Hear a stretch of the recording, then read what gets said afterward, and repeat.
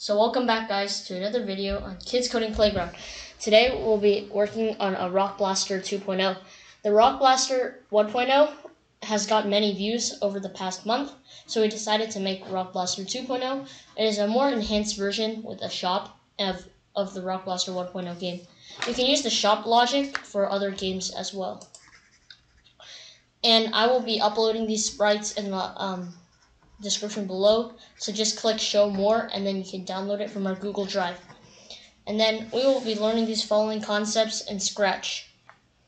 We'll be learning variables, repeat until loops, broadcast messages, touching other sprites, controlling the sprites with keys, custom blocks, and a custom sprite. And let's get in. So I'm just going to go into the Rock Blaster.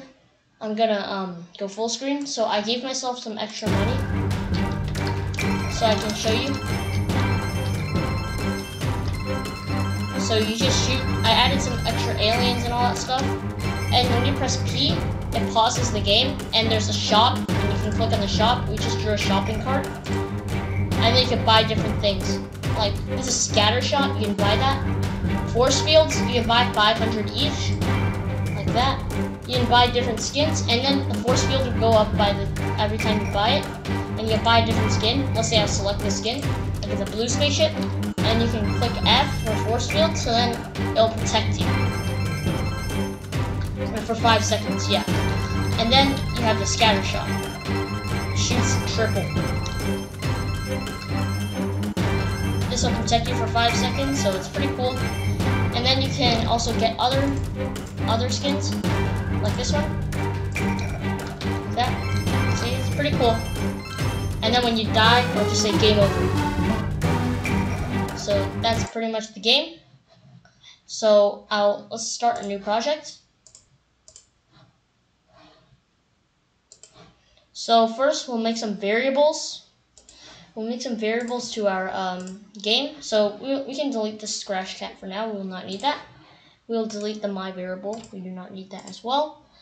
We will just make the money for now. Money, that's to buy stuff. And we will get the speed. We'll need some more variables later in the future for like buying stuff. We'll need variables. So I have these all in my backpack. So I have the 2 spaceships. So I accidentally didn't put all of these. I only got a couple of them. So let me just drag all these in. So for the rock sprite, I have some costumes along with it. These I got this from the sprite library. But these 3 are from online. You can just get whichever costume or like alien you want, and then you can just put it in here, and then you can use the magic eraser tool from 2.0 to erase the white background. So you can watch our video on that if you want to learn how to do that. And then for here we just have a blue and red one, and then we have this skin, and then we have the laser with triple shot and the single shot. So for triple shot, we just like duplicated 2 of them on each side. And then next we have the game over one. Nothing too special about this one. And the shopping cart, this represents the shop, I guess. And we drew that by just drawing a line. And you can just draw your own shopping cart like we did, or you can just get one from online like we did. We just drew this, yeah. So you can draw one if you want. And then we have the exit button, just a circle, and then we wrote exit. And then we have the nebula background. So what we did was get the backdrop from here, nebula. So we got the nebula backdrop from here.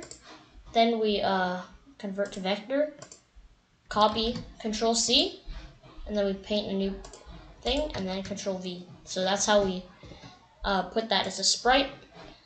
And then after that we have the pause button. So when you press P, I was thinking that if you press P, it'll pause the game and then the shop will open. So all what we did was just draw a circle with 2 lines to make it look like a pause button. Then we have this is just like the button to buy the spaceship, and each shot you hit an enemy is 100 points, so this is not that much actually. And then we have the force field sprite. I taught you guys how to do that in the other video, the 2-player space shooting game. So if you want to learn how to do that, then you can watch that video. But what we did was just draw a circle with outline, and then erase this part and this part to make it look like a force field. And then we have this. This one is not really purchasing. This is the default spaceship skin, but if you want to switch back to the default spaceship skin, then you can just click on this. That's what we did. And then this is the other cool spaceship skin. Looks pretty good, this one. And then this is the purchasing the force field, 500 each. And the code for this one's a bit different because you can buy multiple at a time. And then you get the scatter shot, which is 5,000 points. Okay, so that's all of the sprites right here.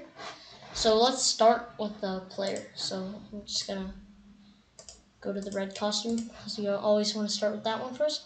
So when flag clicked, we want to set the money to 0, since in the beginning you don't want them to have some money left over, so we're going to set it to 0. And then we want to switch the costume to costume 1. Red costume. So this is red costume, blue costume, and cool costume, okay? So I set it to the first one because this is the default skin. And then we will broadcast a message called start game. Start game. And then when I receive start game, then we can go to the front layer. Let's go to the front layer. So this goes front, and then we want it to go back a little bit. So we want to go backwards. Let me zoom in a little. So we want to go backwards, back 10 layers. So it'll go back a little bit. And then we want to set the size to 40%. This is already 40% because I got it from my backpack, but if it isn't for you, then just set it to 40%. And I'm actually not sure if they still have this spaceship in 3.0 Scratch, but if they don't, then you can just get one from online. But this is from 2.0, I'm pretty sure. And then, in the beginning, I wanted to make it go to -180, y 0. And then get a forever loop. This is for the movement. Forever. If we're only doing the up and down arrow key, so if up arrow key is pressed, then we can change the Y by 10. We just duplicate this. If the down arrow is clicked, then we'll go down by -10. Change the Y by -10. And then we'll also need and that's it for now. So this is just the movement. So as you can see, you can move up and down now. So that's what we have. And then next we can work on the aliens and the space rocks and whatever you want to call them. So let's make a new block called create enemies. Create enemies. Click OK. So we're going to have to define this real quick. I want to make it go to the back layer because I had this bug earlier where the aliens would show up when you're in the store because it's not all the way in the back layer, so you want to make it go to the back layer. Switch costume to the rocks. That's just the first default costume. And then you can show, set size to 50%. So this is already 50%, but if it isn't already, then you can set it to 50%. And then I'm going to repeat 5 times. Since there's 5 costumes, as you can see. 5 costumes, and then I'll do next costume. Create a clone of myself. So change the costume while creating clones. And then hide down here, and then I want to set the X to like 99999. So the original sprite will be off the screen.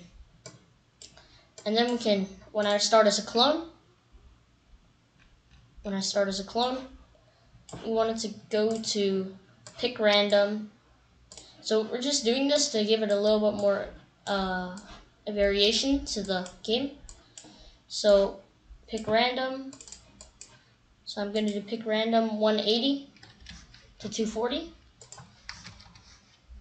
And then for the Y, I'm going to do negative 150 to 150. So it's going to be like somewhere around here and here. It'll spawn somewhere near the edge. So then, remember the speed variable? We want to set the speed. Speed to pick random, -4 to -7. We're doing negative because they're moving to the left. I did -4, -7 because I think that's the right speed. It's pretty good. So we're going to repeat until touching the player. Touching player. And then we'll change the X by the speed. So it'll go whatever number it is. So like if the speed is -4, then it'll go -4 steps. So change X by the speed. And then if the X position is less than -220, so like somewhere around here, if it's less than that position, so if the X position is less than -220, then we'll make it go back to this position. So I'm just going to duplicate this, put that in here, and that's all we have for now. And then we also want to do this when I receive start game. We want to call the this block right here, this script right here. I'll call this, so then it will actually spawn some stuff. So now I will play it. So I'm going to show you guys now the demo, but first I'm going to hide these because they're a bit distracting. And so as you can see, they are moving around like that. They're spawning, but if you touch it, you'll stop them because we have not done anything to take damage yet or lose. So now we have the spawning and the movement down. In the next video, we'll probably work on the laser and maybe the shop. So thank you guys for watching. Don't forget to like, share, and subscribe, and ring the notification bell. And I'll see you guys in the next video.